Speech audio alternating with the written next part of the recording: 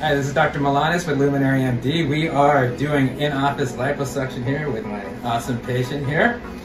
So far we marked the area and we have numbed it with the tumescent solution, which has lidocaine to decrease the pain and then epinephrine to decrease the bleeding.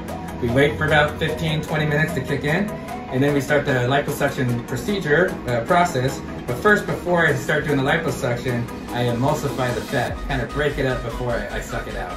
And so this is the process here, and it's painless, but don't take my word for it. Let's ask our patient here. Hi, I'm Michelle. So far, doctor has explained every step of the way from the injection, from like just the numbing injection, and I haven't felt a thing. I'm completely awake, so I feel comfortable, I'm relaxed. I would highly recommend this because, you know, everybody knows I have this fear of going under. I can't have general anesthesia. So check us out. Thank you.